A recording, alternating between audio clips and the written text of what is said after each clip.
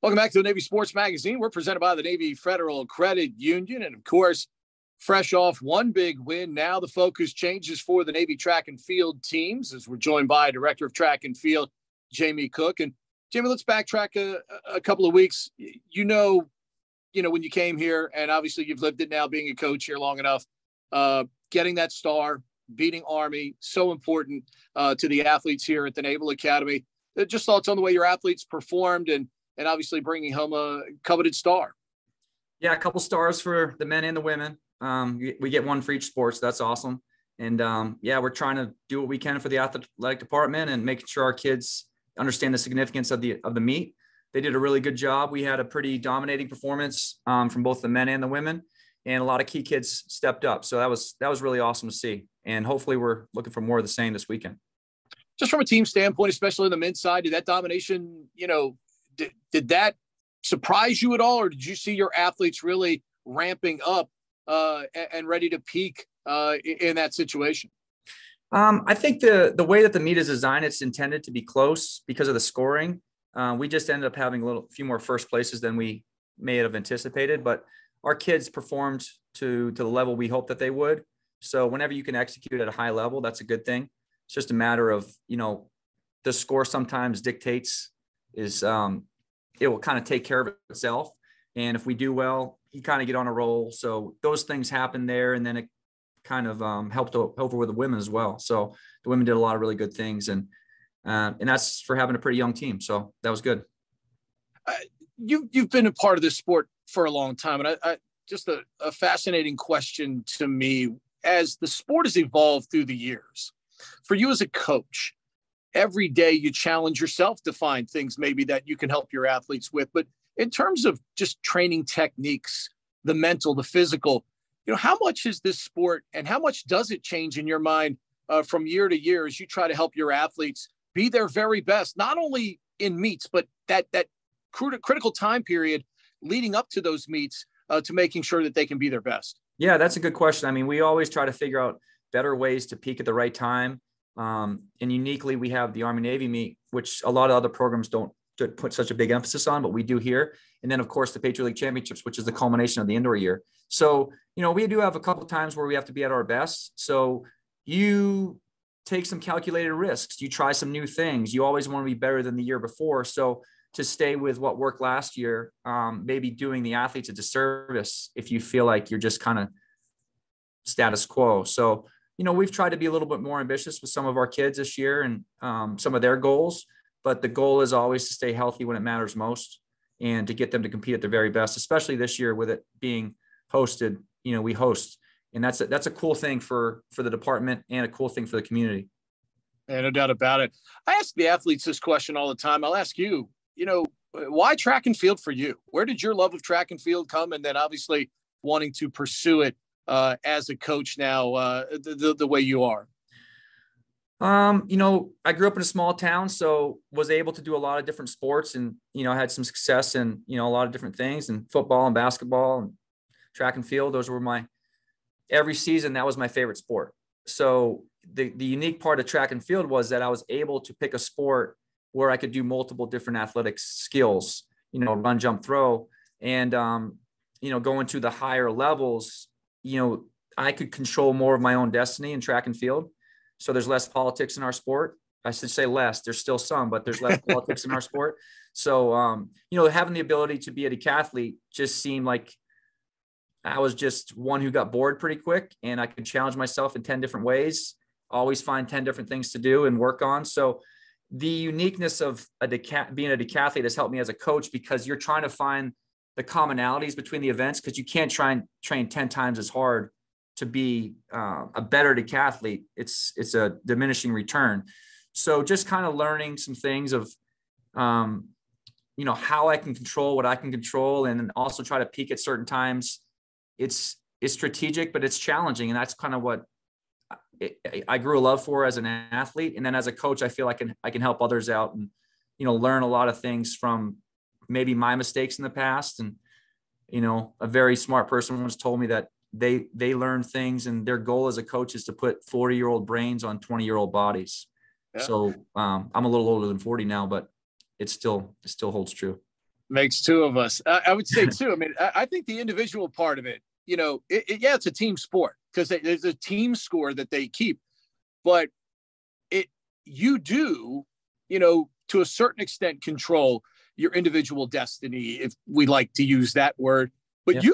you can do your personal best that day. You can have a personal best time, a personal best distance, but you can still lose individually that day. How hard is that part to wrestle with? How hard was that to wrestle with for you? And now, as you're trying to help athletes deal with that, because you can be great, but in this sport in particular, somebody else can be greater and you don't control that. That's great. It's a great life lesson as well, right? I mean, we're all trying to do the best we can at whatever we're trying to do, whatever skill you have, whatever job you have. And, I know my genetic potential isn't as high as others was. So I did the very best I thought at the time. And I think my goal as a coach is to allow them to do the very best that they can. And, there's going to be people that are more talented than you on the track, but there's some really, really hard workers on our team that aren't the most talented kids. And we don't have maybe some of the 5-star recruits that a lot of other programs might have in the, the Pac-12 or the SEC, but the will to be great is what motivates me every day to see these kids come to practice and just have a burning desire to do the very best that they can. So I think we owe it to them as coaches and our support staff to give our very best. So that's the challenge. Like you said, you never know if your best is going to be good enough, but your goal is to still perform at your best every day. And that means from a performance standpoint, a training standpoint, a rest standpoint, a recovery standpoint, all those little things that you can kind of control. You want to mitigate those things, that you can't, that you can kind of take part in. So it's a game. It's really a game, and you're a game against yourself, and you do your part, and that helps the team. And then there's also some momentum shifts in a meet, and you can kind of see it. Our sport's very intriguing. There's a lot going on, especially in an indoor setting where you see a lot of different things happening at once. Races happening every 3 to 5 minutes. And, you got finals and then jumps and throws and a lot of different things going on that in a very confined setting, it's a good place to watch a track and field meet. Yeah, there's no doubt about it. We did the league championships a couple of years ago. I thought it was a lot of fun to be able to see everything right there. And if you're a fan, it's all right on top of you. You mentioned the key word, and I think in a lot of sports, 25 years ago, rest and recovery wasn't, in the forethought of what we're talking about. It was, we got to practice. Football coaches would tell you, we got to hit. Rest and recovery, though, has become such a gigantic thing for athletes. To get them to take that part of it seriously, what's the challenge there to make sure that they're doing that as well as obviously doing their best within their training opportunities that come to them? Yeah, that's a good question. Again, a lot of good questions. I mean, you're hitting it great today. I think going back again, any coach was probably a former athlete, and they're going to learn from their mistakes. Obviously, sometimes you want to go and be at your very best. So your constant balance of risk and reward, right? Do I want to do more with the hopes that the benefit's going to pay off, or do I want to play the safer route and be healthier? Over the years, we've learned, and I think, my time at Oregon, we were very, very good at being ready at the right time, and we allowed our athletes to be themselves. So we erred on the side of being 100% healthy and 90% ready, as opposed to the other way around. So kids always want to do more because that's their nature. And especially here, these guys are so self-motivated, you have to curb them back a little bit. So, we try to do that. And I think we communicate really well. We offer a lot of clues with how they're doing, and maybe they don't want to communicate with us verbally, but body language tells a lot. Also knowing how we periodically test with them to see how they're doing in some of their power numbers. Power is a big word in our sport. That's the basis of basically all the sprints and hurdles and jumps.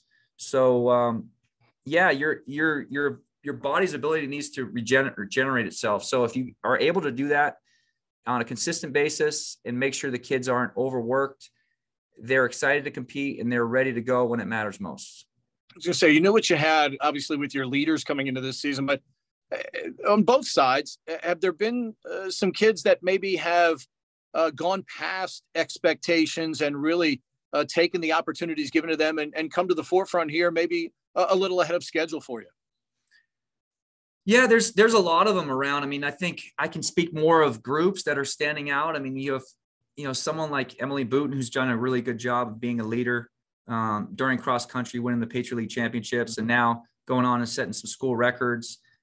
Joshua Bowman, the men's throws, stood out as a leader, just very consistent, done an awesome job for us. People that Jacques Guillaume as a sophomore is probably looked to as one of the leaders of our team because he can do so many different things for us and just offers a level of maturity that's not usually seen as in a sophomore. People like that stand out. And then you have just some of our captains. Baines Autry's been consistent. Mm-hmm. Molly Mangan, Molly Chapman, Sam Kwakowski has come out of nowhere, now thrown over 20 meters in the weight.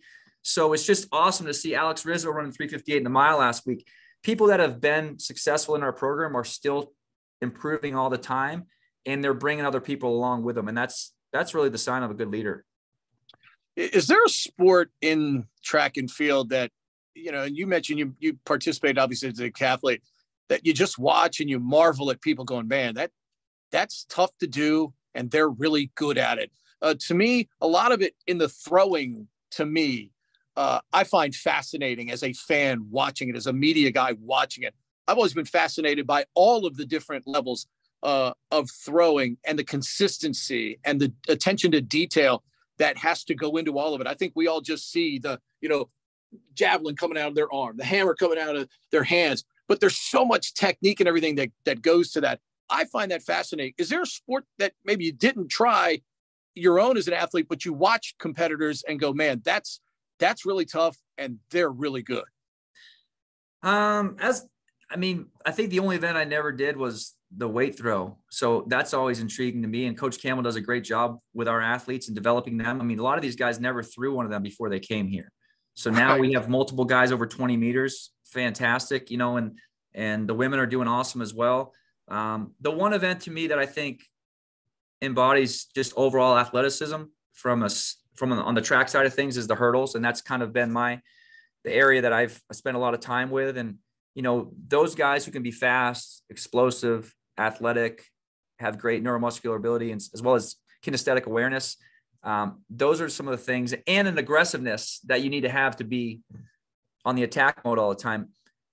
That's kind of the nature of that sport. And hopefully we've had a lot of our kids do the hurdles just to teach those type of skills and attributes in an athlete. So every discipline is pretty unique, but there are a lot of commonalities between the events. And if we try to bridge the gap between finding a fit for our athletes and want them to do more, again, we have a lot of kids here who are highly motivated, who don't enjoy being bored. So if we give them more to do, they actually find more success in maybe their main event. So it's been good. I kind of treat it like a giant gym class when we do some of our practices. And I think our kids respond really well to that. I'll let you out on this. Finish the sentence for me. Navy wins Patriot League championships if a lot of things go right and we are ready to compete and utilize the home field advantage along with the trust in each other. I know that's not a very quick response, but a lot of it's right. It's a lot. It's a lot. There's a lot of teams. A lot of things can go wrong. A lot of different events. Again, we try to mitigate the risks, but we want to put our kids in the position to be successful and be aggressive. That's kind of always been the nature of our coaching staff and our program. So we want to be aggressive this weekend and enjoy the process of all the hard work that they've put in front of your home crowd. Fans, you can go to NavySports.com. You can get the complete schedule and rundown for the Patriot League championships coming up here in Annapolis this week, and get on out there and support our Navy athletes this weekend. Coach, appreciate the time today. Best of luck to you and your athletes as you look to achieve some more greatness here in the indoor season. Appreciate the time today. Yeah, thanks. And look forward to seeing everybody out there. Take care.